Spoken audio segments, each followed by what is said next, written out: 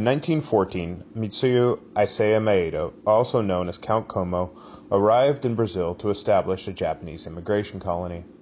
Maeda was aided in his quest by a Brazilian scholar of Scottish heritage, Gastão Gracie. Maeda was not an ordinary immigrant. He was a direct pupil of the founder of judo, Jigoro Kano. Further, Maeda was a master of both judo and Japanese jiu-jitsu. To repay Gastão's kindness, Maeda taught Gastão's oldest son, Carlos, the arts of judo and jiu-jitsu. In turn, Carlos then taught the art to three of his four brothers, Oswaldo, Gastão, and George.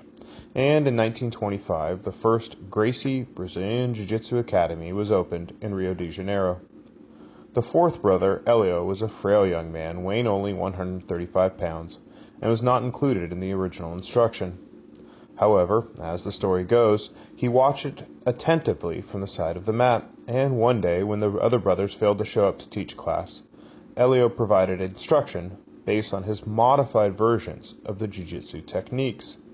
Elio focused on using leverage rather than strength to apply the techniques.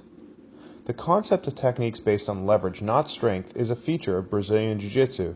Properly utilized strength is the essential principle. To prove the effectiveness of this art, the Gracies followed in the tradition of Maeda and provided an open challenge to anyone who doubted the applicability of BJJ in a real fight. These challenges, known as Vale Tudo, Portuguese for anything goes, matches, manifested themselves in a manner of combat that is the precursor to today's MMA. The Gracies' fame quickly grew as a result of their success of Brazilian Jiu-Jitsu and the open challenge matches. So much so that the Gracie family wanted a larger stage to showcase the efficiency of their family's art. In 1993, Elio's oldest son, Orion, along with Art Davie, held the first Ultimate Fighting Championship, or UFC, in the USA in Denver, Colorado.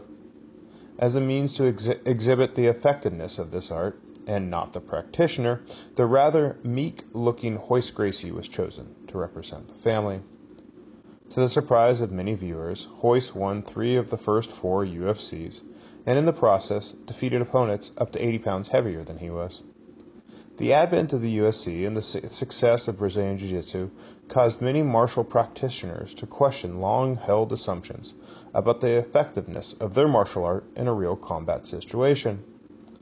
After the initial UFCs, there was a surge in the martial world toward learning Brazilian Jiu-Jitsu because BJJ dominated the initial MMA and No Holds Barred, or NHB, shows in North America, Brazil, Japan, and Russia. But over time, the image of the BJJ fighter as the constant victor in MMA shows diminished, as the hybrid style of the MMA fighter emerged. Even today, the art of Brazilian Jiu-Jitsu remains a crucial component of the skills training for any aspiring or successful MMA fighter. In particular, the majority of ground positions and submissions commonly encountered in an MMA fight have their origins in Brazilian Jiu-Jitsu. Therefore, a BJJ conditioning program has benefits for grappling and MMA. In competition, a Brazilian Jiu-Jitsu match may last anywhere from 5 to 20 minutes, based on the age and rank of the competitors. Recently, BJJ practice and competition has become divided between 2 forms of Brazilian Jiu-Jitsu, gi and no-gi. The primary difference separating the 2 forms of BJJ is based on whether the practitioners are wearing the traditional martial arts uniform, or gi. No-gi BJJ is characterized by a looser and faster style of rolling, or live sparring. In addition, the no-gi style of Brazilian Jiu-Jitsu corresponds more directly with mixed martial arts. While there do exist slight modifications in the techniques one applies to gi or no-gi, the muscles most commonly used in BJJ remain constant. Almost all techniques in Brazilian Jiu-Jitsu are based on either pulling or a squeezing movement. For example, to execute a hip throw, a BJJ fighter must first pull his opponent tight against him. Or, to complete a rear naked choke, a BJJ fighter must use his squeezing strength to maximize the effectiveness of his technique.